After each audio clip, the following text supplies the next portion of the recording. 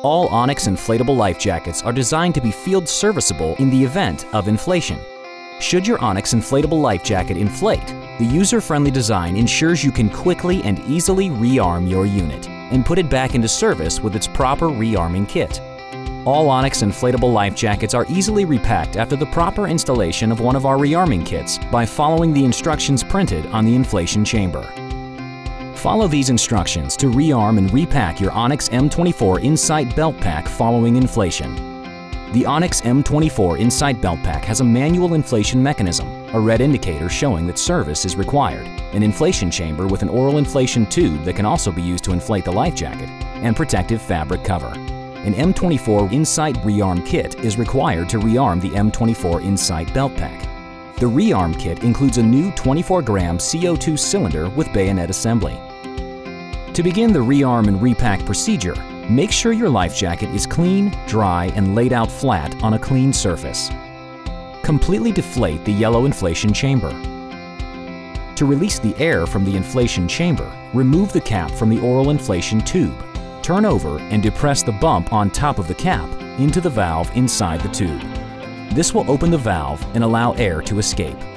With one hand depressing the valve in the oral tube, use your free hand to expel any remaining air from the inflation chamber. When deflating the yellow inflation chamber, do not twist or wring the chamber. The first step in the rearm procedure is to remove the discharged CO2 cylinder. To remove the discharged CO2 cylinder, turn the cylinder counterclockwise until it is free from the inflator mechanism. Notice the hole on the bottom of the CO2 cylinder. This hole indicates the cylinder has been discharged and needs to be replaced. Make sure you properly dispose of the used cylinder. Prior to installation, check the new cylinder and bayonet assembly to be sure the sensor ring is not broken, the O-ring is in place, and the cylinder has not been pierced. Do not install assembly if not in proper condition. The inflator will not allow the installation of assemblies with broken sensor rings.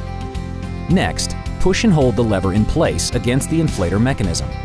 Install a new cylinder and bayonet assembly by A. Engaging the tabs on the bayonet into the housing, pushing in firmly, then B. Turning clockwise 1/8 turn to a full stop. The final step in the rearm procedure is to verify that the service indicator is green. To repack the inflatable chamber and inflation mechanism into the protective cover, start by folding the inflation chamber in half by folding under. Fold over, matching the top edge of the inflation chamber to the inflator mechanism. Again, fold top edge of the chamber to the inflation mechanism.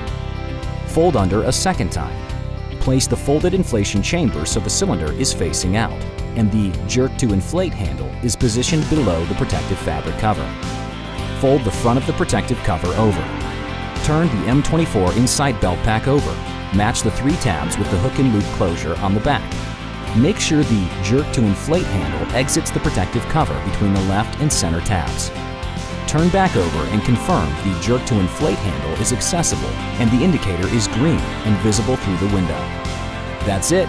We have successfully rearmed and repacked the Onyx M-24 In-Sight inflatable belt pack. Onyx inflatable life jackets, because the most effective life jacket is the one you will want to wear.